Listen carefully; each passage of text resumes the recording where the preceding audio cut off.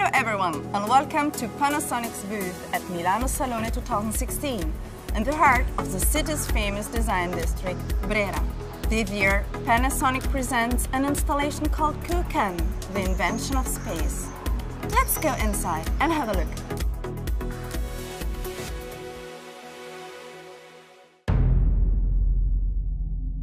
The installation features 140 55-inch screens arranged into 7 pillars representing 7 dimensions.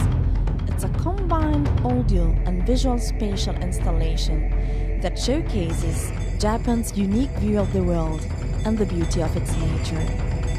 KUKAN combines the traditional Japanese culture with most advanced technology to bring the Wonder Japan experience to life.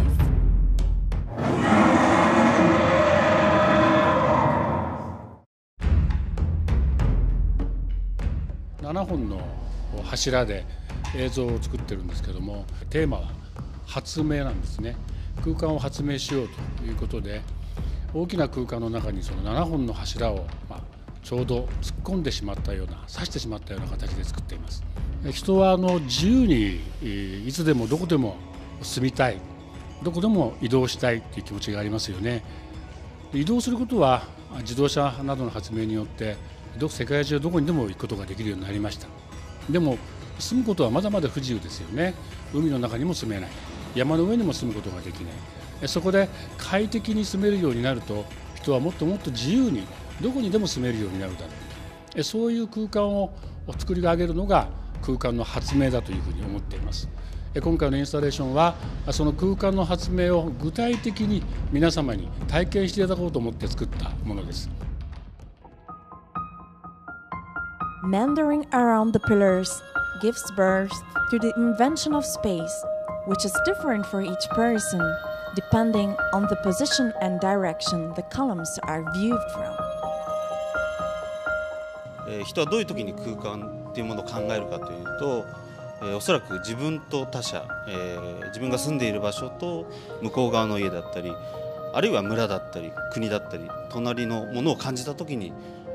空間というのを認識するんではないかなというふうに考えまして、で日本のその神話から現代に至るまでのいろんな場面の境界線を連続して投影することで、新しい空間に対するインスピレーションが生まれてくるんじゃないかなというふうに、考えました。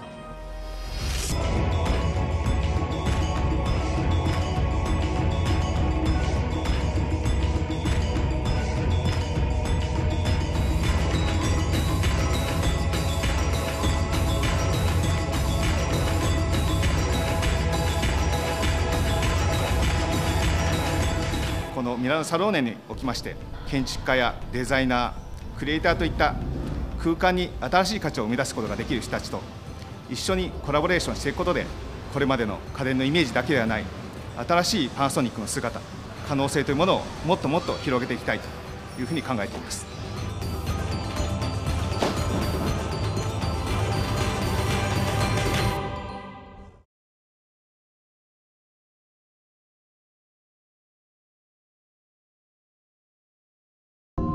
Panasonic.